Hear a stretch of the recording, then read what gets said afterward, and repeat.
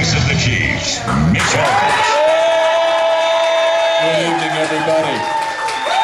And small but mighty and boisterous here tonight at Zeppi's Pizza at K10 in Ridgeview. And a good evening, everybody, as we open the doors to the Chiefs Kingdom for the final time for the 2010 season on this early January 2011. And I'll be honest, you know I've got rules for the Kingdom. No sniveling, no pouting. You always look ahead. But tonight we will look back at yesterday. This is not the show that I envisioned for this night, because in my preparation all throughout last week in getting ready for the Baltimore Ravens, I had the vision in my mind of this place bursting at the seams, of course, and opening the book of sealed signatures, which will be open when the Chiefs win a postseason game. We're going to open that dang book one of these days. I'm just going to tell you that right now. And I look forward to the day it'll be guys like Ryan Lilja helping us do it, who is here tonight, who's braved the snow, and his gorgeous lady is here tonight as well. We'll talk to Ryan later on in the show, but I did envision a night where we would have opened that book. But it's another night for us to rally and to move on.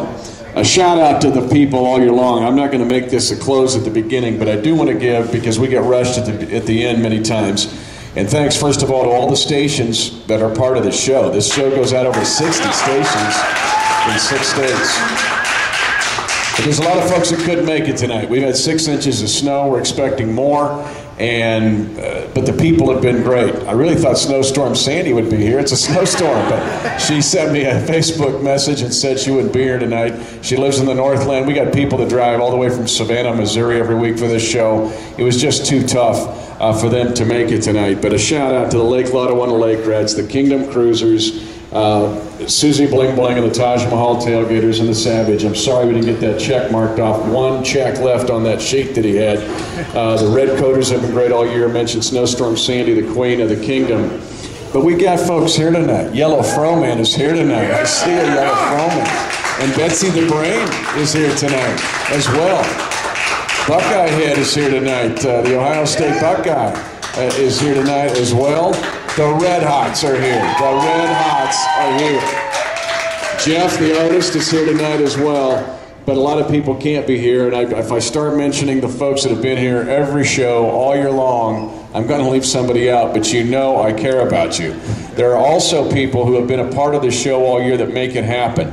And the show's become somewhat legendary, of course, because of its traditions. It's legendary in the locker room. The guys talk about it all the time, because we'll wait for one more year, but when we get that year back and we come into 2011, we will put the hammer down.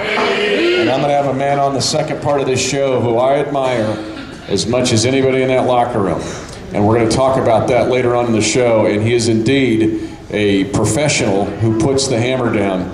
But there are guys that have made this show happen. Dan Israel, who is with Coach Haley every week to set up things in his office, and we're going to hear from Coach here in a little bit. But Dan is the executive producer of the Chiefs Fox Football Radio Network, and he's a brilliant, brilliant dude. He's just incredible.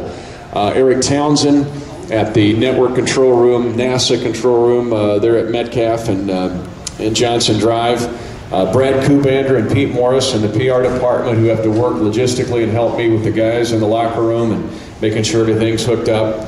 Also, we're going to talk about Leader Limo, but Bruce Heinrich and his wife Tanya, they're just awesome. They're heroes.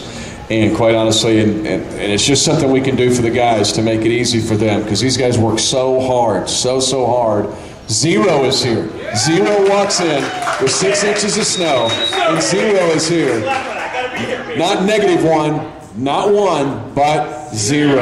And 0 being here actually is huge. So Zero walks into the show with 6 to 8 inches of snow. Mendelin from Sports Radio 810, our flagship station, during the week on the Chiefs Fox Football Radio Network, has worked so very hard on logistics. But the folks here, Sassy Cassie couldn't be here because of the snow. She snowed in the Northland too. But the Drake is here. The Drake has been here day one for 4 months, making sure this thing's happened. And Shane Summers, the pride of lacrosse, the lacrosse leopard, has done the same. And I can't thank these people enough. It takes a lot to put this show on. It honestly does. A lot of logistical challenges. But it is a thrill and a blessing for me to be able to do this show. Someday when I write the book, you will hear the whole story about this show. Why it happened, how it happened. It was kind of happen chance when it started about 5 years ago. But the show has become for the fans. The fans, the passion of the fans. Game, set, match. And there will come a day where we're going to build on this 10-6 season and we will move on. But the thrill for me every week is to see the fans and to see we have fun. People criticize, they say it gets a little goofy. Hey, forget about it. It's going to be goofy, all right? If we're going to have some fun with this show, we'll talk football, but we're also going to make it about the fans and try to make it fun because people love this team and the team loves its fans, and we're going to try to generate that throughout the entire Chiefs kingdom. The show goes on, and we will build for 2011 because we will talk tonight too about a lot of the accomplishments of this team. People forget about where this team started and how much progress and movement it made, because basically this team played elimination playoff football from Thanksgiving weekend on. Don't you remember when we went to Seattle, they'll go, nope, they'll lose that game, the Chargers will take them over. They marched on. Week by week by week, all the national pundits said they'll fade, Chargers will win the division. The Chargers didn't win the division. The Chiefs did. And it's just a start. It is just a start.